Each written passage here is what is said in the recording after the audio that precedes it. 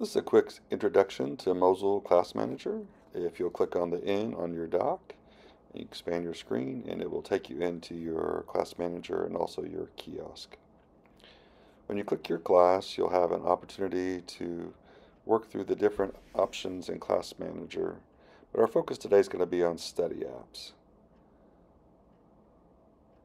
You want to check your students and make sure you've selected any absent students, so you're only working with active students, and then you can start your class.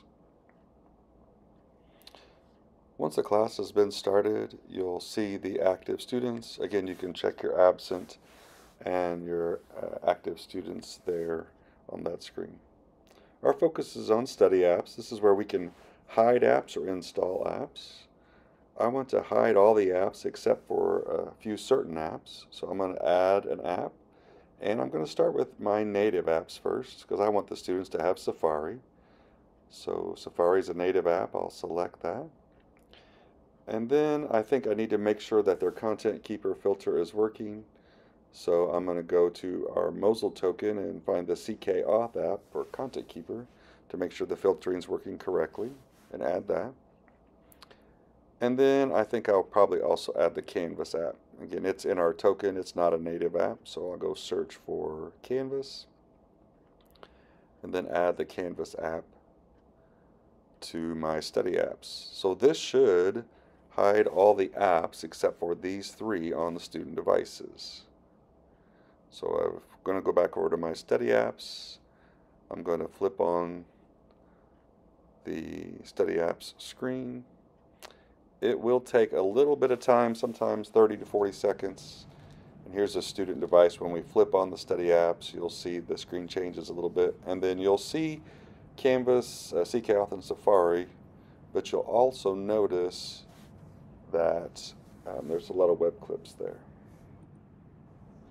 So you won't be able to remove the web clips, but you'll notice all the other applications are gone except for Canvas, CK Auth, and Safari. Let's say that you actually want to install an app that the students don't have on their device, but we have already purchased through the App Store. You can also click on Add an App, and this time I'm going to search for Google Sheets in our token, and so I'll type in for Sheets and select that, and add that to my study apps. Now when I actually turn the study apps back on, this application will be pushed to all the student devices that are in the class that I have started. So here's a student device, and again it takes 30 seconds to a minute, but you'll notice that the application Google Sheets is now installing. I didn't have to put in a ticket or reach out for a tech. You can actually install applications to your student devices in your classroom. Once you're finished with study apps, you'll want to make sure that you can turn them off, and then after you turn off the study apps, you'll also want to make sure that you end the class. Anytime you're done with Mosyle Class Manager, go ahead and end the class. You can set the class time when you start, but it's just good practice to hit end class. And that's using study apps with Mosyle Class Manager.